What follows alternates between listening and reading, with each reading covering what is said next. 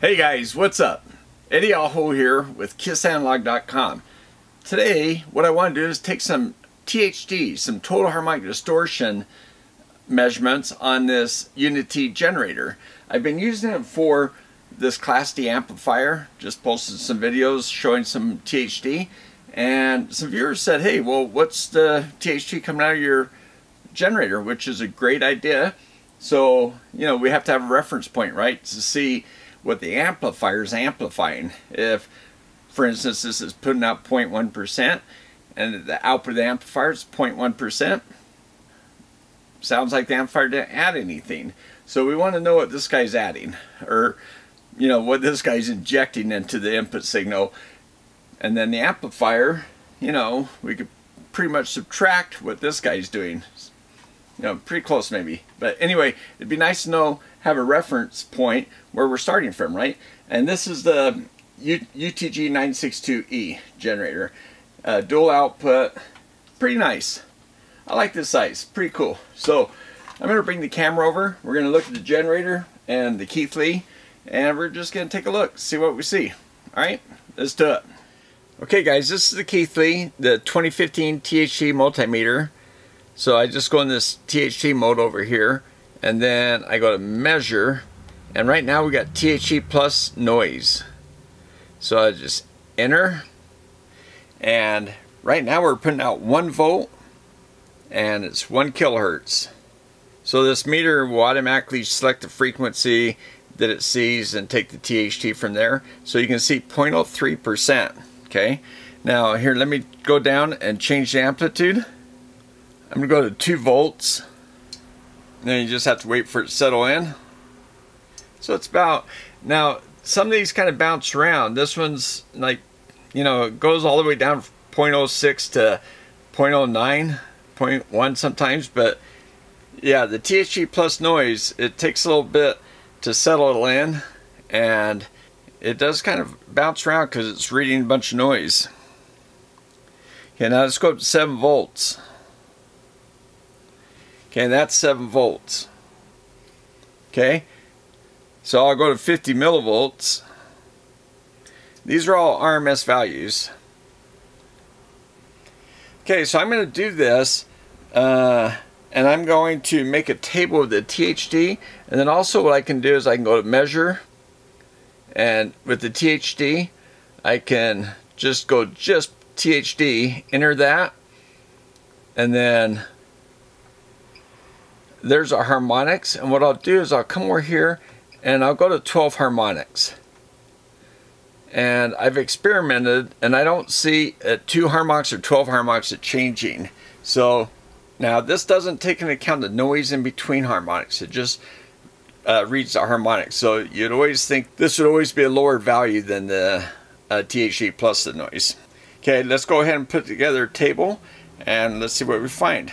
Hey guys, so what do you think? I don't think that looked too bad. That looked pretty good, I think. Now, I got a chart. I just went and collected some data at different frequencies. Here, let me show you this chart I made. Alright, so here's the generator, UTG-962E. I used the Keith Lee 2015. And what I did is I took THD, made a column, and THD plus noise. Now, the THD, I got a little asterisk here. Down here, it's including 12 harmonics. So 1 kilohertz, it's going out there, you know, far enough, I think. But I did 2 harmonics because that was kind of default, and then I went up to 12. I didn't see any change, so I didn't see any reason going any higher than that. Now, so you can see the voltage levels I took. This is all in RMS, 50 millivolts RMS. When I was doing the 1 watt, I was somewhere around 50 millivolts. I was around 60, you know, just a little over that. And when I did the full power, I think I was closer to 600, 550 millivolts. So I thought I'd cover these two, but it did take a little bit of a change through here. So I just collected the data at 500 millivolts, about 600, 600. I put it right between there, went back and forth. And it didn't really change much. It was about 0.01% THD and about 0.02% THD plus noise. So yeah, I mean, things look pretty good all the way through. Now the THD plus noise down here, you know, now I didn't go, you know, I only went up to about 550, less than 600 millivolts when I got max power out. But, you know, in testing to follow, I might go up to 1 volt. So I wanted to collect that data, but it looked like it went from, it kind of jumped between 400 and 100. It really started creeping up right around 1 volt. So that it kind of ramped up, and then it kind of stayed there. It kind of jumped up at 7 volts, so 7 volts aren't a mess. It jumped up to 0.5. Okay, now let me explain something. I've got these numbers in black here.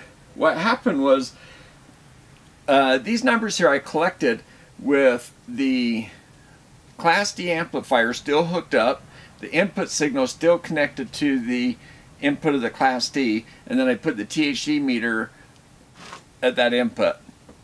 So the input of the Class D amplifier was in the circuit, and I think at 7 volts there's enough signal there that it was doing something at the input of that amplifier, turning something on, doing something that was creating this high THD.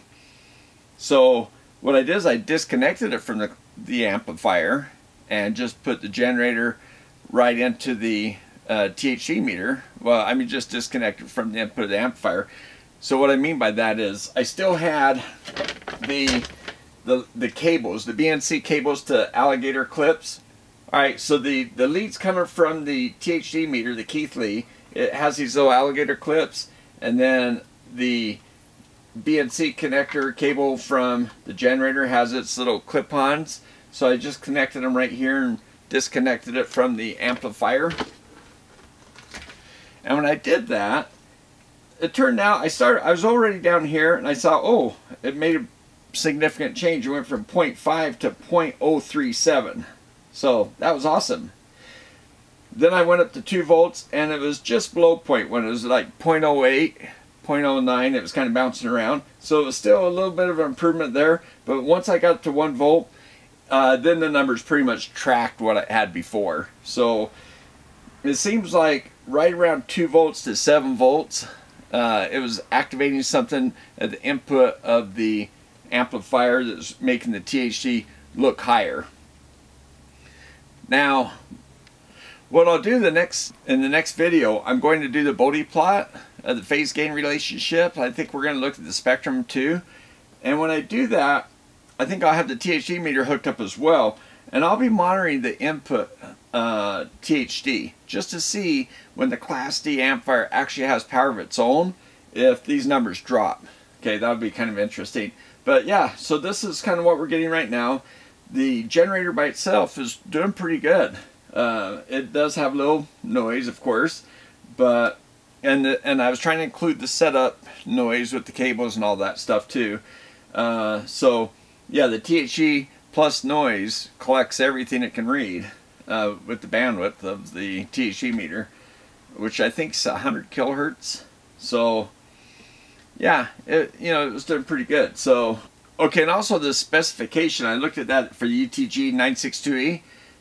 It says typical 0.2% THD, and so and it calls out 1 volt. So that's it's kind of like on the amplifier. I said the 1 volt is usually the place, 1 volt 1 kilohertz is usually the place they do that, and I got 0.15. So with the noise, and so the THD with noise is pretty closely matching what their spec is. Now the other thing is, what I did is at 1 volt I took the frequency to all the way down to 20 hertz. I took spots on up, and I went up to 20 kilohertz, and I didn't see any change at all. So I imagine that each one of those voltages, that it's probably not going to change once. I think it's the amplitude that affects the THD. I don't think the frequency seemed like it had much effect on that. My guess is it's the power supply or whatever inside the little generator. As you change the signal noise or whatever, there's something going on in the circuit that allows a little bit more distortion to get through. But yeah, I think it's very usable. So what do you guys think? Hey, thanks patrons for supporting the channel, and thanks everybody for watching the videos and commenting and all that stuff. And give it a thumbs up if you like it. That's really helps the YouTube analytics. Appreciate that. And okay guys, we'll see you in the next video. I'm going to do a Bode plot on this amplifier and we'll see what it looks like. Okay, hopefully it's nice and flat. I expect it will be, and I'm curious what frequency. I think it said it had a brick wall at 20 kilohertz, so that'll be interesting to see if it goes out 20K and just crashes. Alright, so we'll see you next time guys. Thanks for watching.